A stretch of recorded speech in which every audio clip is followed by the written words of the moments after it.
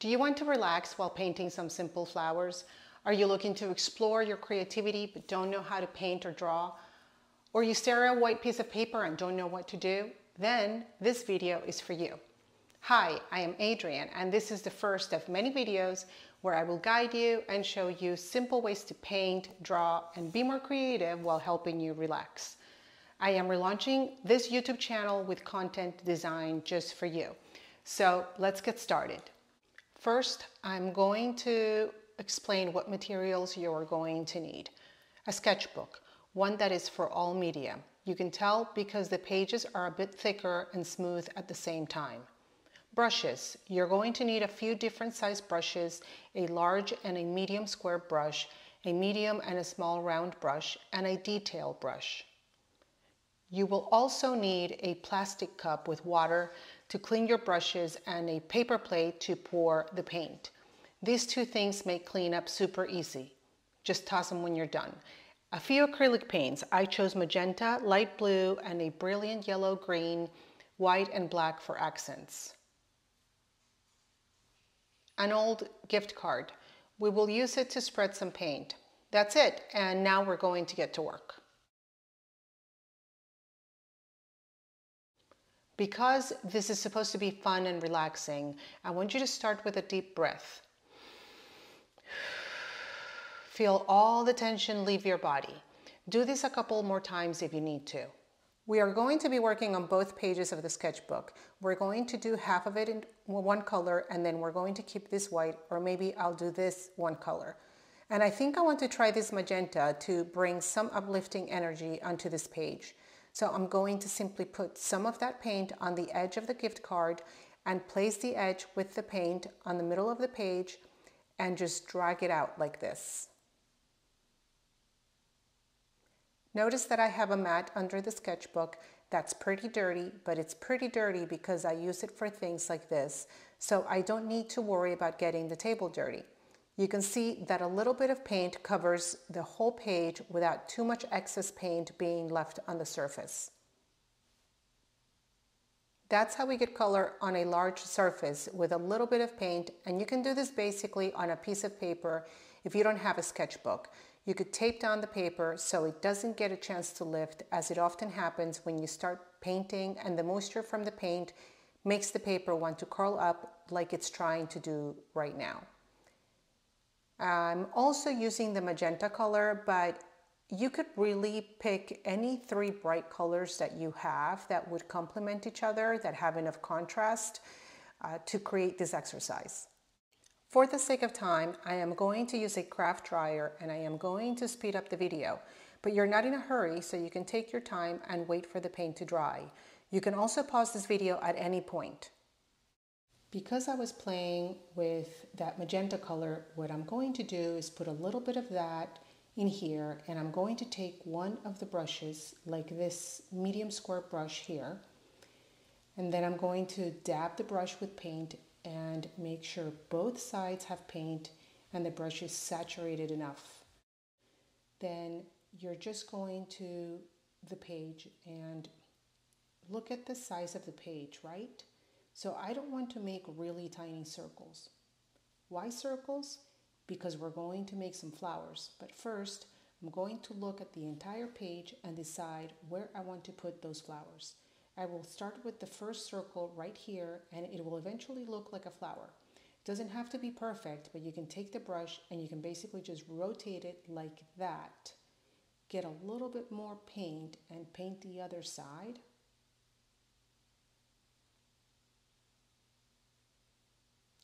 The circles don't have to be perfect. That is not what we're trying to do. Now a couple more.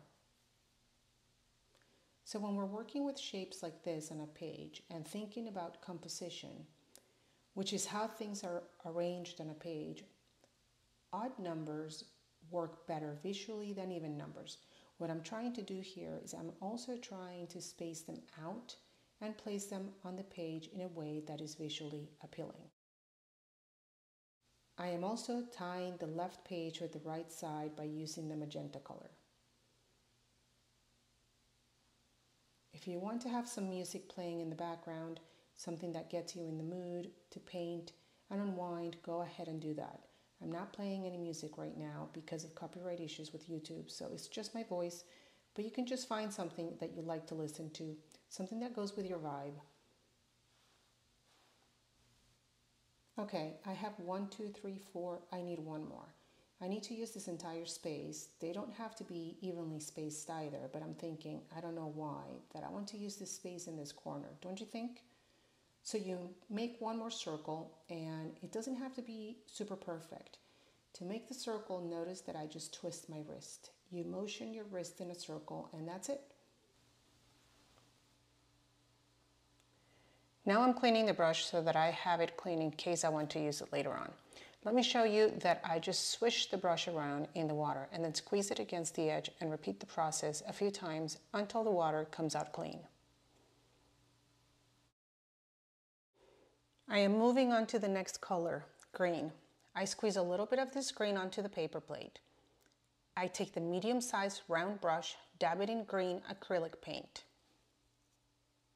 Now I am going to make some green leaves using the brush, and with gentle pressure, I make a curved line.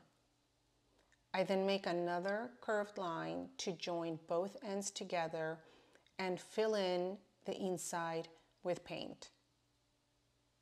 We're not going for perfection, so don't worry about anything if it really does not come out great. Okay, so now we have one leaf. I'm showing you this process one more time. I make a curved line. Notice that I am using my fingers to make the rotating motion, and my wrist is anchored on the paper. This gives your hand stability to make the line.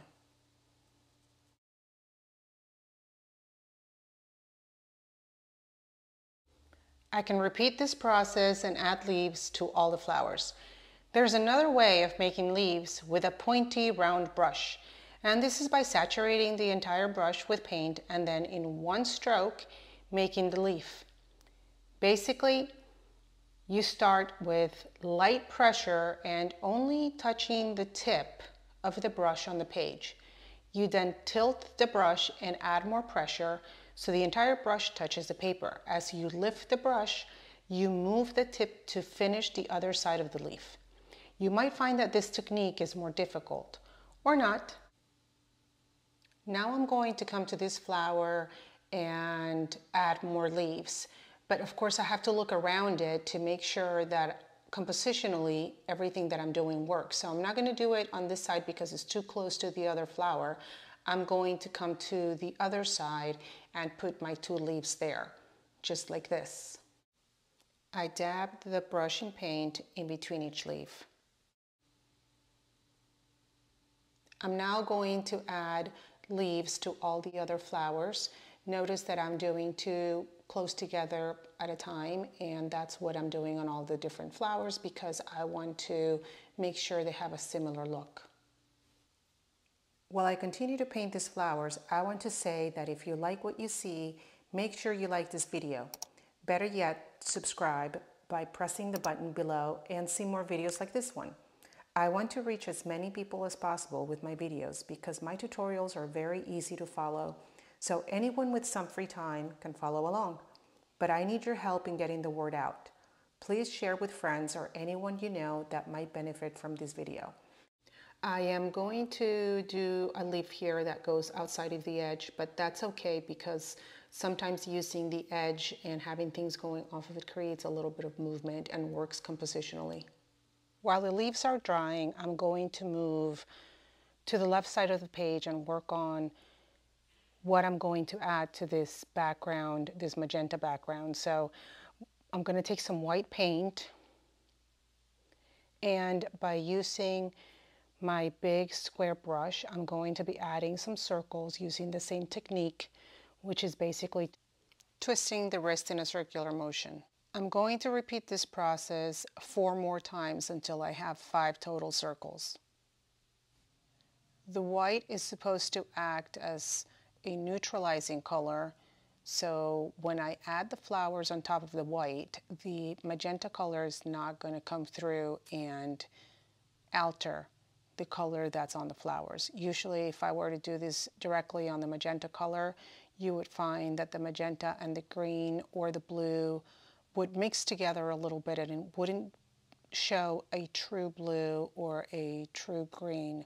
So that's why I'm adding the white circles. Plus it also complements what's on the right side because we're using basically the same color scheme. For the sake of time, I'm going to speed up the video through this process, but what you're trying to achieve is 5 circles and 2 fully dry pages before you move on to the next step. Now that I have both pages dried, I am going to move on to the next step, which is adding blue dots to the white background. I am using a medium-sized round brush dabbed in blue paint, and I am using it to make dots on the paper. These dots don't have to be the same distance from each other, but try to make them about the same size so that you are creating a repetitive pattern. Speaking of repetition, this process is very time-consuming, but it's also very soothing and relaxing because of the repetition involved in making the background. This should help you focus and concentrate more. Remember, breathe and release all the tension and anxiety. Enjoy this process and your time making it. I will be speeding up the video to get to the next step. Please check and make sure everything is dried before this next step. Using the smaller round brush, the same brush that you used to make your dots, you will make flowers with 4 petals each. Petals are, in a simplified manner, triangles. So we're going to try to make triangles that are joined at the center. You will start with the wider side of the petal and make one line to where it will join with other petals. Then come back to the top of the petal and go to the outside edge of the first line to make that side wider and make the line join at the center where all the other petals meet. Make sure you're using your wrist to help you with this motion. The petals also make a plus symbol, so you can think of that as you think about how to place the petals on the circle. As you make more of these, it becomes easier. And you have 5 flowers to make, so it'll be super easy by the time you get to the 5th flower. The beauty about this type of paintings is that we're not looking for perfection and we're not looking for a lot of accuracy. In nature, things are never entirely the same. There's a lot of differences. Even with one flower, you will find that the petals they're not always the same size and they're not always the same shape. So the same thing happens when you're painting. It gives you a little bit of freedom to not be super perfect. So again, the idea is to just take this time to enjoy the process and to enjoy making these shapes and using color, and hopefully you have some really great music in the background to motivate you. And at the same time, I hope you enjoy the video that I've put together, and I do enjoy putting this together for you, and I plan to make more of these videos. Your support means a lot, and you can support me by watching it, you can support me by liking it, you can support me by sharing it, and definitely by following and subscribing to my video.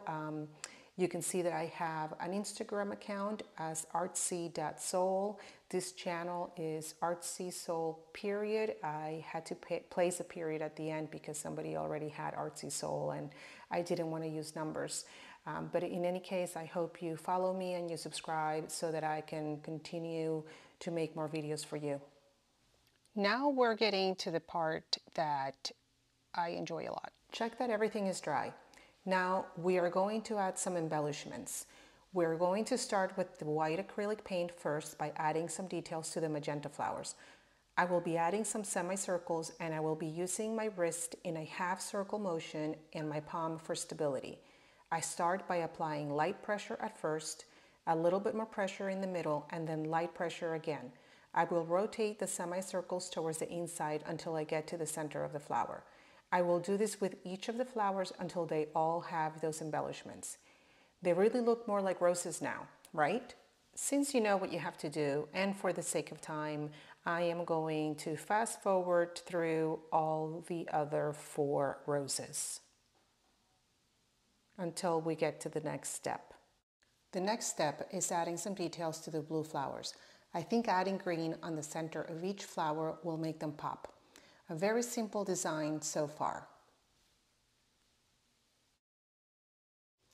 Now we are going to use black paint and a fine round brush to add some details. We're going to use this fine brush to make some outlines. Keep your brush with enough paint by dabbing it in between strokes so that the brush glides, and don't worry about being accurate with the lines. In fact, lines that are a little off give this a more dynamic look.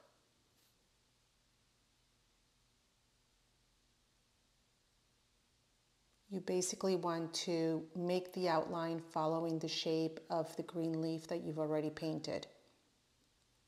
And we're also going to add some veins inside each leaf. The lines do not have to be the same thickness at all. Take your time. Each leaf should look unique. Similar, but unique. Use the gentle movement of the brush as a reminder to release any tension you're still holding on to.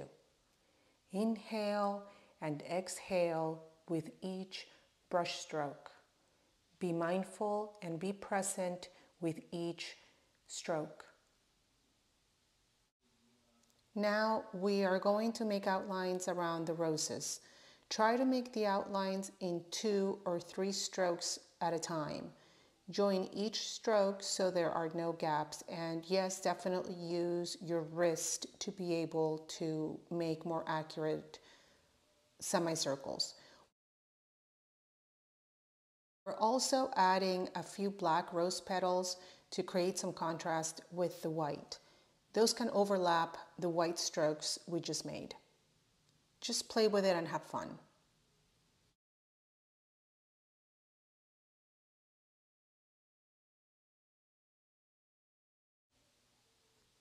I am looking at the left corner and I see a little bit of an empty space, and I'm thinking about adding a few leaves here.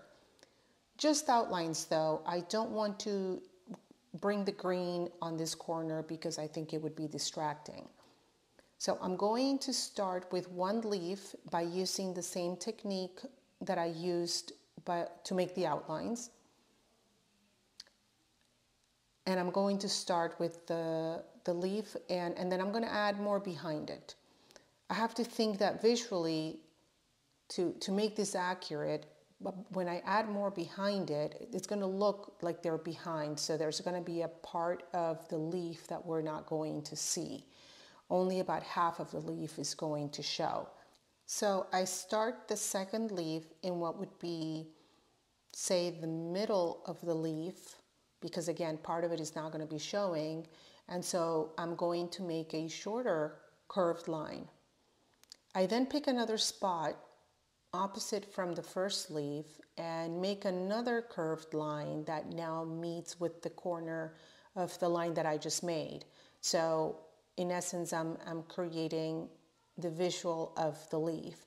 I can then go ahead and add the vein lines that I can pretty much see where they need to go. And then I can repeat this process with the other leaves, and I can change the position a little bit so that they're not exactly in a row. One's going to the left, one's going to the right, but I'm still creating a corner border for this particular area. I check that everything is dry, and now I'm going to make outlines for all the elements that make up the flower. So the center, I'm going to outline the center, and I'm also going to add some folds to the petals, and then I'm going to outline each petal so that now I have the entire flower completely outlined. And I'm going to be doing this with each of the flowers so that I end up with a consistent and cohesive look.